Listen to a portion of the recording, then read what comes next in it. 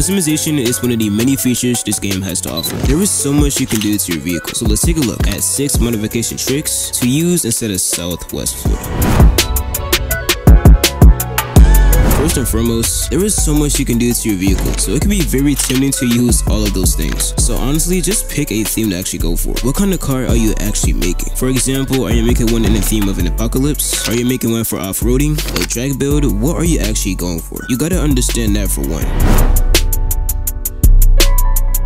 When the Dodge Demon launches in real life onto an actual drag strip, it does a wheelie sometimes, and it looks insanely cool. But however, in game, it does not do that at all. It is very unamusing, I know. However, we can actually replicate that. Just head to a shop, go into here, then customize, then go to performance. First step, obviously, you're gonna need some power. If your vehicle doesn't have that, alright. Alright, then you're gonna head to suspension. This is where the magic happens. So first step, you're gonna max out the pre-comp, max out the extension limit, and then put the compression limit to somewhere around the max. Not actually the max, but somewhere around it. So this can be like 570, alright? And then of course lower the stiffness, just like that. Just like so. And then what you're gonna wanna do next is lower the dampening to somewhere around 200. I'm gonna do 180, alright? And then I'll replicate that for the front. Alright, then it's the suspension too. Then we have the differential. This is optional. Let me press, I'll let it switch the drive chain to all-wheel drive, alright? Alright, then for the differential, you're gonna put the power to the max. Put the close to 5. Then I put the preload to 20, alright? The close will be 5, and then the preload will be 20 as well. Then I put the torque vectoring to 35. And then make sure you get a shorter final drive for more acceleration. And boom, there you have it. Alright, time for the launch in 3,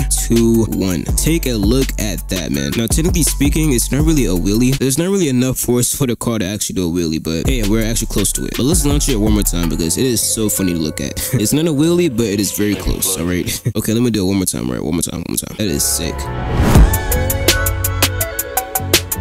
Here we have my GT350R with this very cool looking blue stripe. And then here's the factory paint, and they all have their own stripe. Like, what if I want a blue Mustang with, let's say, a black stripe? Unfortunately, I cannot do that. With the red factory paint, it comes with a black stripe, but with the blue, no black stripe. Well, here is how you can actually achieve that. So again, I want a blue Mustang with a black stripe. All you have to do is select the paint that actually has a black stripe. For example, this one. Then make the purchase of this factory color. Then head to custom paint, and then choose your desired color that you want with the stripe. And boom, there you have it, a blue Mustang with a black stripe. What if I want an orange factory color with a white stripe? Pretty simple. Go ahead and buy the factory paint with the white stripe, into custom paint, and then go to orange, just like so. And boom, there you have it. And let's say that I want a red Mustang with a white stripe. Just do the process again. Go for the factory paint that has the white stripe, purchase, and then put the car color to red. Boom, just like that.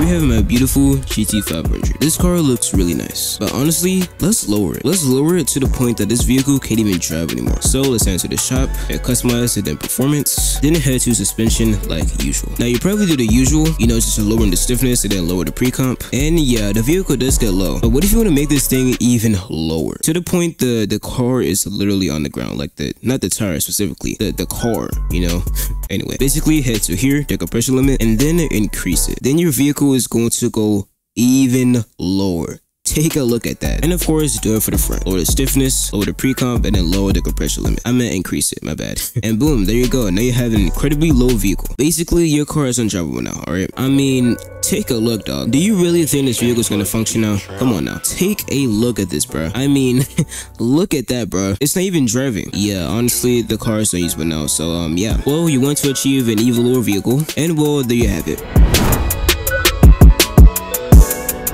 Actually change our drivetrain, and we can do it using these standard settings. We have RWD, AWD, and then FWD. RWD sends all the power to the rear wheels, and AWD sends the power to all the wheels, and then for FWD it sends the power to the front wheels. But what if you want to send the power individually? So first step, let's get all-wheel drive, and then you see the differential actually looks different. Alright, for example, let's make a front wheel drive vehicle. Alright, so first things first, I'm gonna decrease everything on the rear differential, just bring them all down to 0. Then I'll put the power on the front diff to 100. Then I start vectoring all the way to the left. And to prove that I made this vehicle front wheel drive with the differential, I don't really need to do much to actually prove that. Just do this. Yeah, this thing is definitely your front wheel drive now. Alright, now let's say that I want a rear wheel drive drivetrain now. Very simple, just do the opposite of what we just did. Decrease everything on the front diff, then put the power to the rear diff. Then put the circuit vectoring all the way to 100. And take a look at that. This is definitely rear wheel drive. It definitely worked, alright? Most definitely. Now, how is this a hack? And well, to answer that, honestly, I don't know. to be honest, but if you want a vehicle that's slightly all-wheel drive or slightly rear-wheel drive, this is how you can make it happen, you know.